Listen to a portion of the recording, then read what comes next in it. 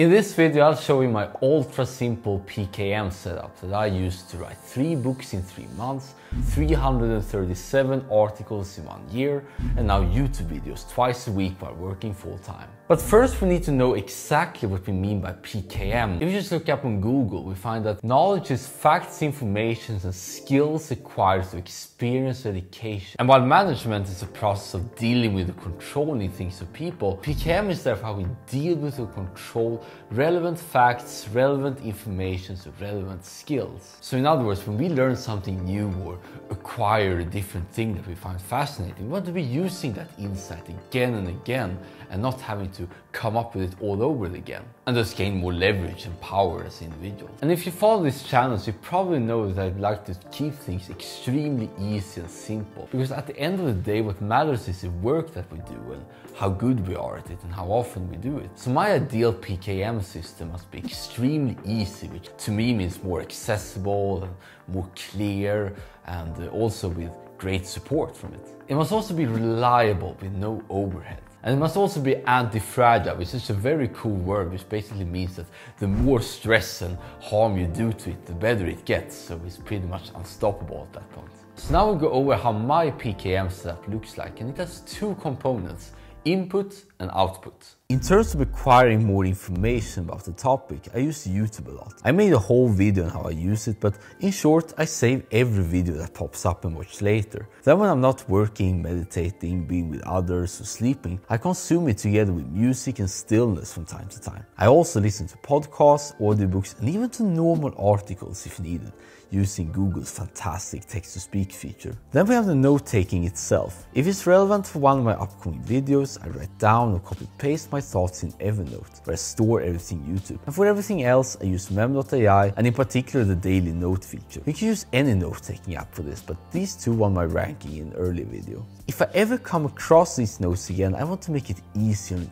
easier to read. I'm a big fan of progressive summarization and Tiago Forte in general, by the way. So therefore I bold the most essential parts and even highlight the bolded parts if more valuable. Then it's super easy to grab a note and get the gist. You can go through hundreds of notes using this without any more work than just reading what you like. Now you might have noticed that I 1. Use my phone a whole lot, and 2. That I never read but just listen. And this is because that when I'm at the computer, as I am most of the time, I want to work instead. I want to do the things that I only can do at the computer and everything else to do on the phone because it's more accessible. And compared to mainstream productivity advice who really says that the phone is the devil, it's the disaster, and you have to use as little as possible. Remember all this screen time which you can boast how little you use the phone. But I'm complete opposite. I love my phone. It's an amazing tool, you can bring it anywhere, you can access whatever you want to know, and if you can use your phone properly so you not use it for distractions only, then it's the best tool ever in my experience. If you're not using what you gather and learn in order to create stuff, deliver value to all the people around the world, there's really no point in using PKM. So the main attention for me goes to the work itself, and PKM is just supporting that in the best possible way. So what you will hear now is primarily how I make videos like these, because that is where I'm directing my PKM efforts to.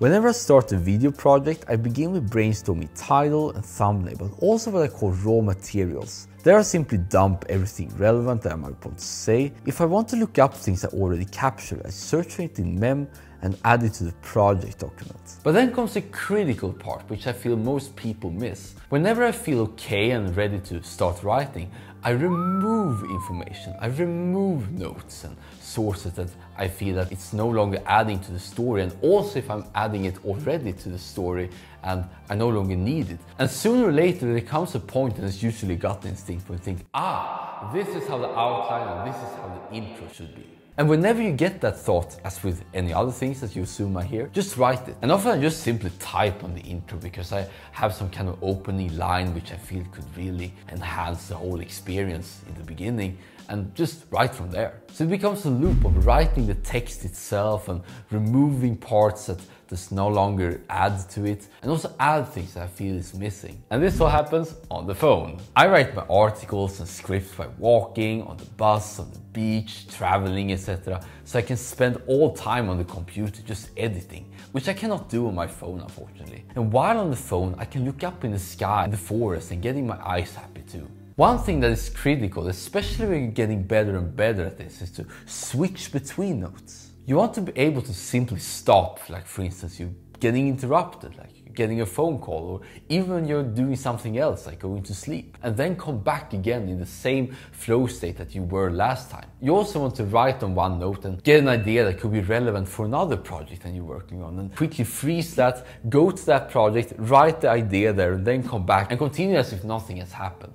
And in order to accomplish that, there are two key practices that I found very helpful. The first is to write down all relevant thoughts when you have them, or simply forget them. We are not wired to remember things, but with PKM we can forget instead and be in the moment, which are the times we are the most happy and effective anyway. It is when we are forgetting and offloading all the time that we learn the fastest. So if you try to remember anything in the short term, just delegate that job to trusted apps. And if you keep an empty mind at all times, almost like a glass is your mind, which you can drink and pour some new water once it's empty, etc. Then you become interruption proof. You can simply go back to the note as if nothing happened, because you have all the work in progress there and not here, which is a huge difference. And to go even further, you want to write all these next actions to your calendar too, so you can be with friends without thinking about your work all the time. Second, keep the current work as top of the note as possible, because when you jump back and forth between notes, the last thing you want to do is scroll frantically after where you were last time. So if you dump a lot of links, make sure to start with the bottom one and